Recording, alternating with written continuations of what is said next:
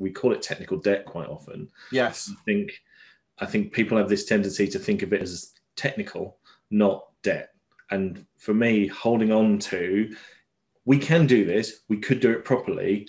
The impact that you're avoiding is almost always time or cost, which are both cost. And someone should be paying somewhere. Whether we pay today or pay in the future, it's still debt. I'm glad you raised technical debt, because no, I'm totally with you. And I've almost got to the point now where I'm going to start calling it organizational debt, because actually it's not always technical. It's sometimes business decisions. Yeah. It can be M&A, right? It can be a merger where they decide not to fully integrate the HR structure. Well, fine. But then that has implications on the technology. Like you've now got multiple ADs or a complicated forest or whatever it might be. And actually, you could, someone might go, well, that's technical debt. I go, well, actually, no, because the business imposed certain constraints on us.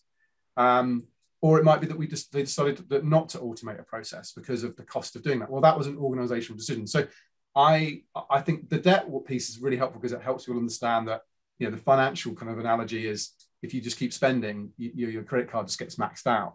Yeah. And I don't think we really, I totally agree with you. I don't think we play enough on that debt bit.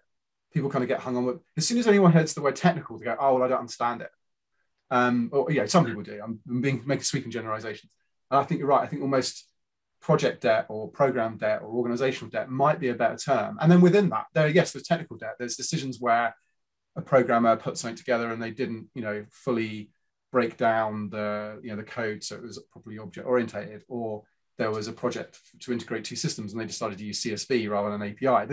There definitely is technical debt, but then there's also debt that we've just sort of had to carry because the business has wanted us to do something that we're perhaps not 100% happy with. I think we have challenges today around how hard it is for the wrong owner to understand the debt. And I think when you try and split out who's created it, what the reason behind it was, and what we do to get out of it, if it's in the wrong place, it just accumulates.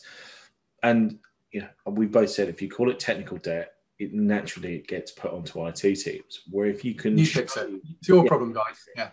If you can show that there's organizational debt versus IT debt, and often one, if you're lucky enough to have a technical debt record, one of those could be split into one each of organizational and IT debt. You get traction, right? If you hand everything that might be called technical debt to an IT department, I guarantee almost anyone's going to be overwhelmed, because it will be a long list, and it'll be a long list of things that they don't have the skills to fix. Or the manpower and budget, because no one's really recognised how big of a problem it is. Absolutely. Yeah. The number of times you end up in conversations in architecture of, if you gather that information when you hire someone, we can automate that process down the line. That gets translated into, well, we don't automate new hires, and it's an IT issue.